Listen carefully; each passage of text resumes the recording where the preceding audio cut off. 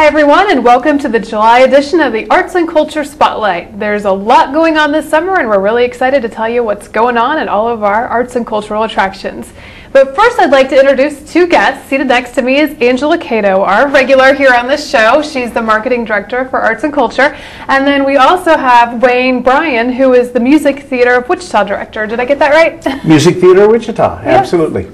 Well, first, why don't you just tell us a little bit about Music Theater of Wichita? You bet. Music Theater Wichita has been a tenant of Century 2 since 1972, so this is our 43rd summer season.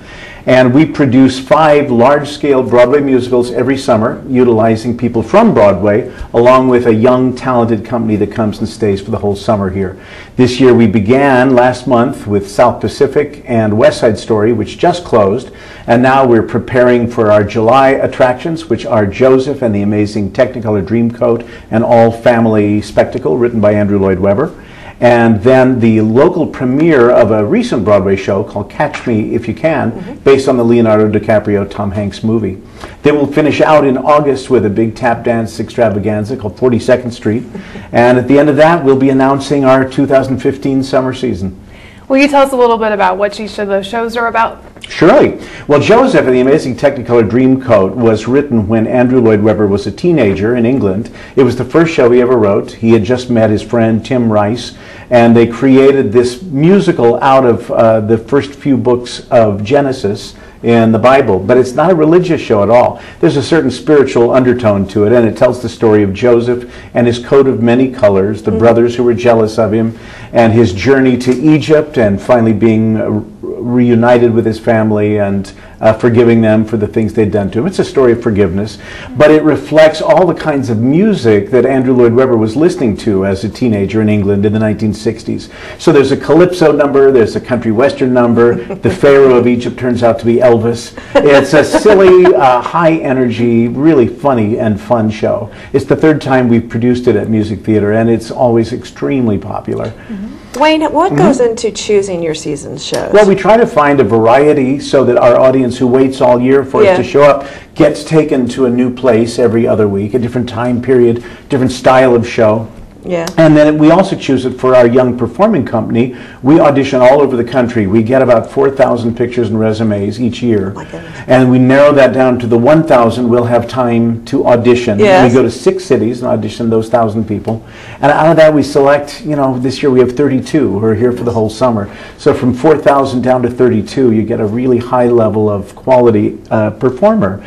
And we try to give them a range of experiences in the summer too. So South Pacific, they had to sing Rodgers and Hammerstein style. West Side Story, they had to dance Jerome Robbins. Andrew Lloyd Webber's Joseph has a lot of pop music styles. Catch Me If You Can is set in the 1960s, and they all play a lot of different kinds of 1960s characters. And for 42nd Street, they all have to tap dance. So it's variety for the audience and variety for our performers. Well, Music Theater has quite a reputation in Wichita, and that, you know, most of our performers here head on to Broadway in New York. We have an awfully good track record of helping young people train and make connections, and then they're on Broadway next season. Right now we have about 40 of our young alumni in Broadway shows now. So people here in Wichita really get top-notch performances. They get to see them here first. Have that. Well, I'm just curious, you know, is this something that other cities do too, or is this unique to Wichita? Sadly, there are not very many cities that do this anymore. Usually, if a civic auditorium has a musical show in it, it's a tour that has come from other cities and that sits down in your theater, takes money out of your community, and goes back to its city of origin. What we do, we have a $3.5 million budget that we must raise every year to put on these shows and pay our rent and pay the rights to the shows, all that. And we raise that locally. About half comes from ticket sales, the rest from other fundraisers and corporate sponsors, and the good citizens here donate, and it's a wonderful thing to see how much support there is. And we try to make sure that 70% of that $3.5 million gets spent back into the Wichita economy. We buy our wood here, our steel, our fabric. Most cities don't have this anymore. It's easier to just bring in a tour. And most cities don't have a facility like Century 2 that has a carpentry shop, a paint frame, costume shops, rehearsal spaces. So we're very, very fortunate, and the kind of organization we are was very much shaped by what we were offered within Century 2. And Angela, I know you get a behind-the-scenes look since your office is at Century too. It's wonderful. The basement is filled with carpentry, and they're making the costumes. And it's a lot of activity. A lot of young people. Yes, we get them from all over. Every shop is headed by a professional in that field, and then we have college folks and high school folks who are learning how to do this. Yeah, I'm amazed with the sets I see down there. I'm like, they made that? Mm-hmm. Now, what do you do with the sets after you're done with the show? We have 2 warehouses, and we own now about 60 or 70 complete shows, sets, props, costumes, and they're rented to other theaters around North America. That's why I was thinking, because I thought those things are too good just to be used once and then They not used to used just again. throw them away after every season, and we found space, and we've made them better and better through the years. So it's been a nice calling card for Wichita and other cities. So how would you gauge your season so far? How's it going? Well, so far so good. Sales really good for the overall season tickets, and then South Pacific went really well, and West Side Story went terrifically. Mm-hmm. Joseph's always really popular. Mm-hmm. The funny one to watch will be Catch Me If You Can, because people haven't seen it and they don't know it as well, but it's a really sexy, funny, tuneful show, and I think it's going to go over really well. Who are some of your leads this year?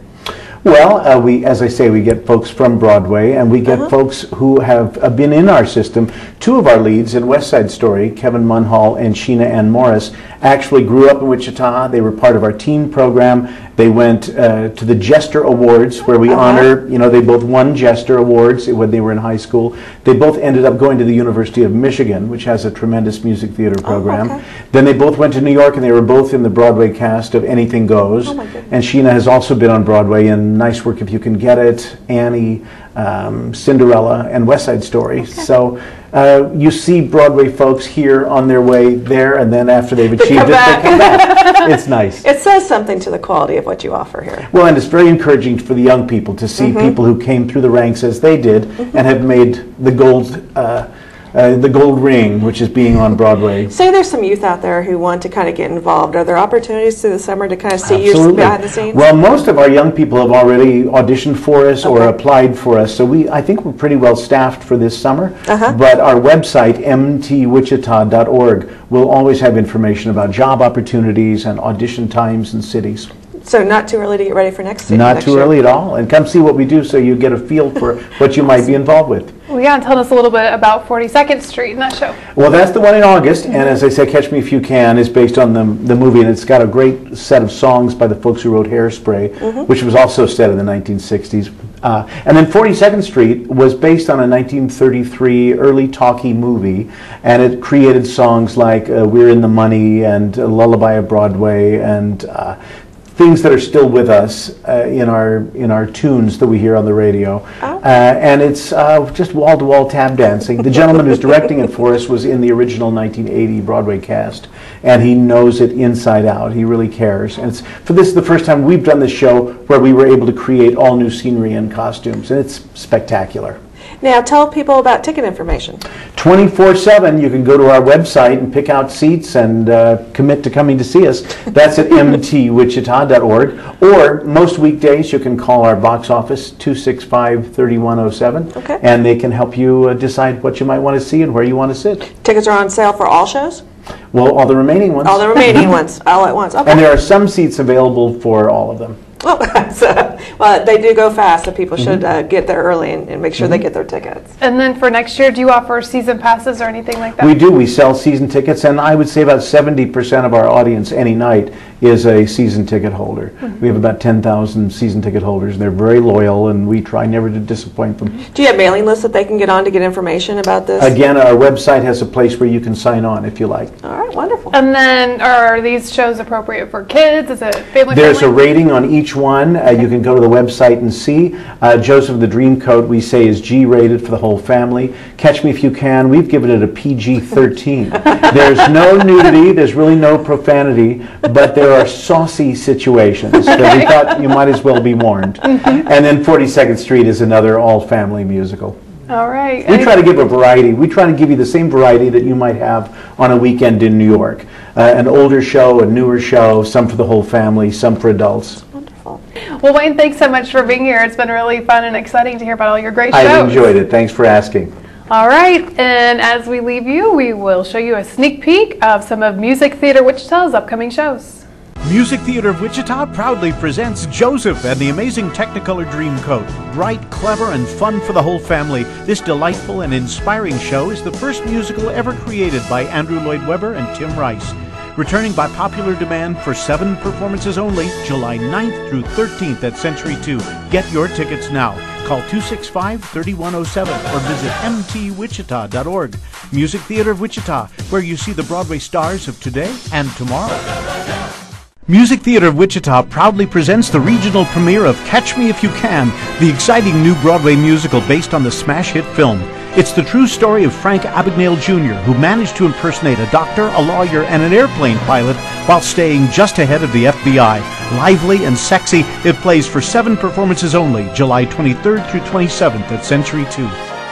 Call 265-3107 or visit mtwichita.org. Rated PG-13. And welcome back, everybody. Looks like there's a lot of exciting shows to check out with Music Theater Wichita. Absolutely. I can't wait to get my seat. And I know you guys also have more fun events coming up at C2. Absolutely. Century 2 is hosting the American Indian Festival, which is presented by the Mid-America All Indian Center. This is going to be the 4th year for the festival. Very exciting time.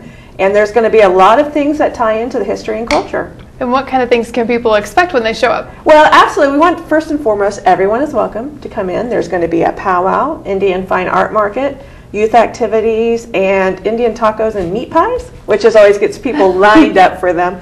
It's really a great time to come in. I think it's things that many people may not have experienced before. So come in. The dancers, as you see them around, ask them first. You might be able to ask a few questions. They love to talk about their culture. And it's just a great time to see the song, history, culture, and dance of all the people for what Wichita's named after. And is there a cost associated? There is a cost. It's $5 for adult tickets and $3 for youth. There's also special prices for military and 2-day passes available. And then where can people go to get tickets? You can buy them at the door the day of, or you can go to wichitatix.com. Information's there about the festival. Also some links to go to the Indian Center site to see a full schedule of events and a little bit of a sneak peek of what you're going to see. So that way when you come in, you're a little prepared and you can kind of see, have an idea of what you're going to be able to do once you get there. Mm-hmm. Anything else people should know about the festival? It's just a great opportunity. The Indian Center is a facility that's very active all year round, and we'll talk about some things they're doing in a minute, mm-hmm. But it's really something that you don't have an opportunity to go to very many times. And so taking the chance to bring out the kids, it's a great family event. There's going to be some live animals there. We have the horses from Cowtown, mm-hmm. some birds from the Eagle Valley Raptor Center, and also a miniature horse, just some fun things for the kids. Mm-hmm. But, you know, it gives an opportunity to have some fun. The children are being exposed to a diverse environment, and so they are learning about this, but having fun. So it's just a great experience all around for parents and kids. Well, I know people are also really excited about the exhibits you guys have going on right now with aviation. Absolutely. The Indians in Aviation exhibit opened not too long ago, and it's going so strong. We actually wrapped up an exhibit this weekend that gave people another opportunity to come in, view it for half price, and also see the 90-minute film that's associated with it in a screening. Right now, the Indian Center did commission a full-length film. It's only on a loop inside the museum during the exhibit, so it's a kind of special opportunity to be able to see the entire one. It is for sale in Indian Center gift shop, though. Okay. Well, tell us a little bit more about the film. The film is made by local filmmakers. Again, it was commissioned by the Indian Center, so it's a one-of-a-kind. And it really has interviews with Indians who haven't had their stories told before. They're talking about when they came to Wichita during World War II to build airplanes at Boeing, Cessna, and we're really working behind the scenes of the war effort. And so they have the opportunity to kind of put their stories on record, have it documented for future generations, and then also kind of tell the stories of how these Indians from all these tribes came together and in their intertribal community led to the creation of the Indian Center. So it's really a great story. Yeah, wonderful story to tell. Yeah, it's really great. And people are very excited in both the general population and the Indian community that these stories, it's enlightening to them. It's like, wow, I mean, we knew that the aviation history, but we never knew it from this perspective. And then what else does the exhibit include? The exhibit also includes some timelines. There's also some visual exhibits with it that kind of leads people through the timeline of the movie. There's also some models borrowed from the Kansas Aviation Museum and some other clubs, so it's pretty good to see. And I've heard they've also got some fun classes. Absolutely. The Indian Center, one aspect of it that continues to grow is its arts and craft classes that focus on different American Indian projects. You'll be making things that have been made for generations, and you learn the techniques. And coming up on July 23rd from 7 to 9 p.m. is the beaded feather earring class. It's actually taught by a teenager who's an American Indian artist. So it's a great opportunity if you adults and teens would come together and want to make it. So there's a couple of earring classes coming up, but if you keep track on the calendar on the Indian Center's website, which is theindiancenter.org, there's more coming up, and we do a lot of dream catcher classes, some finger woven belt classes, a lot of different things.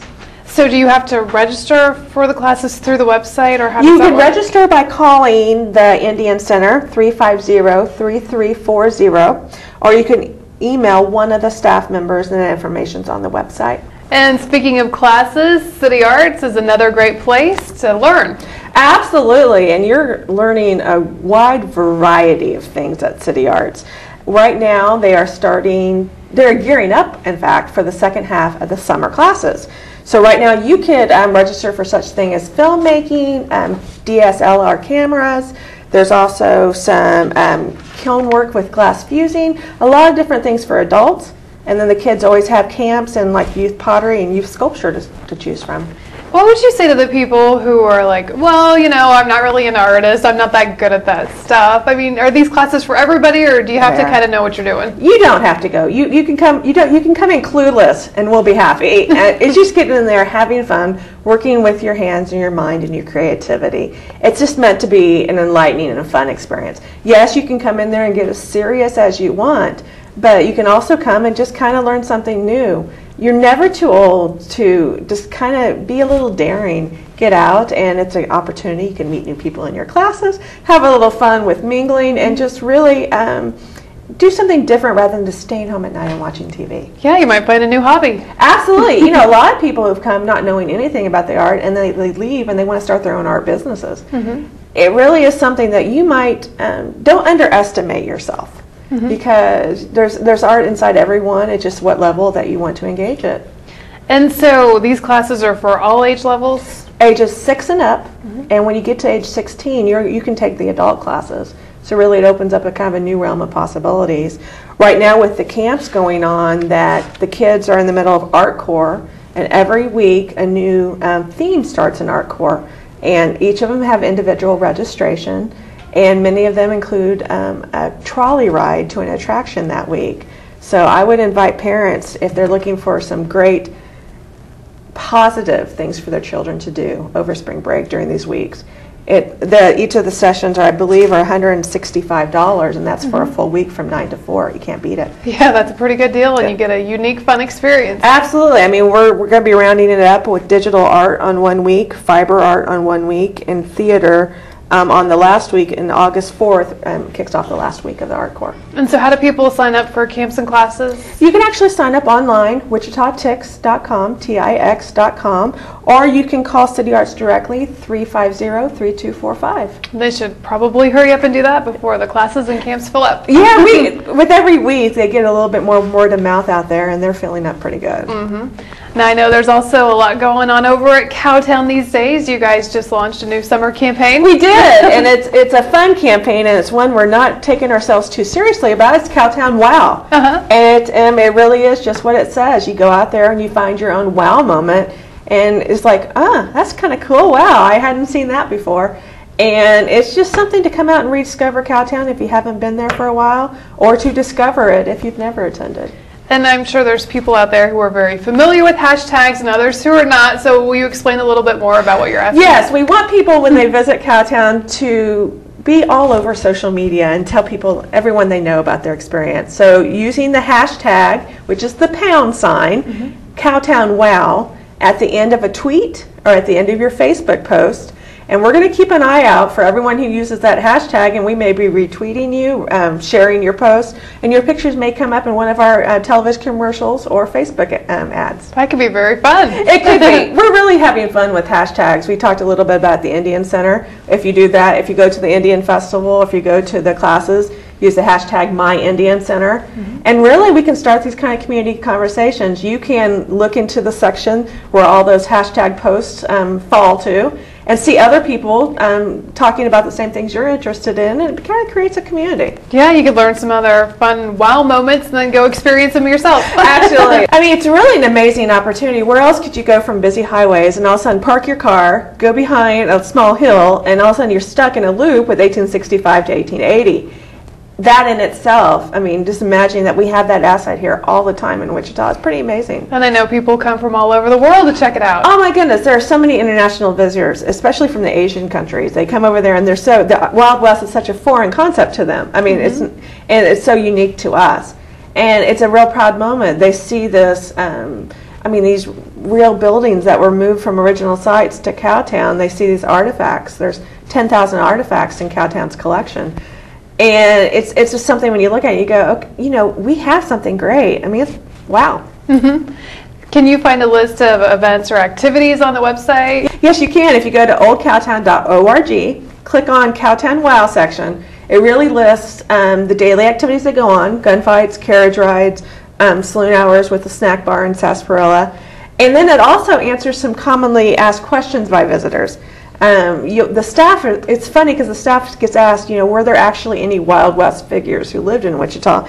And the truth is that there were, that Billy the Kid and his family lived here, and also Wyatt Earp for 1 year. So you have some fun. Very cool. It is. There's also things, you know, some funny little facts you can talk to people about. Cowtown actually sells more than 8,000 bottles of sarsaparilla a year. So it's real, you know, you can't leave there without going into the saloon and getting your own bottle.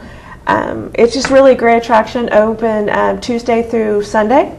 They only close on Mondays to reset their time travel clock, and it's just any time that you have some time to come by and stop and enjoy it. I was thinking it'd be fun for stay-at-home moms or dads to get out of the house and come check it out. Absolutely. I mean, it's a great outdoor venue. So you have a really nice summer day, you want something. There's 23 acres at Cowtown. I didn't realize it was that big, and I work for the city. I know, 23 acres. I mean, so you can really get there. If it gets a little warm, we have air-conditioned buildings. Sit and stay for a while. And have a sarsaparilla. It's just a great venue for the summertime. You can actually buy memberships where you can have unlimited visits throughout the summer. It's just a really great thing. And there's live animals on grounds. And, of course, we have our costumed interpreters who stay in character and will wow your socks off with what they know. Anything else you wanted to add? I just think Cowtown's great. I really want people to think about their social media. The best way to get the word out about this great asset is to tweet and Facebook. I love it, and we watch it regularly, and share us your wow moments. All right. Well, Angela, thanks so much for being here and getting us Laura. caught up on what's going on this summer. Absolutely. See you again soon. And thanks for watching this edition.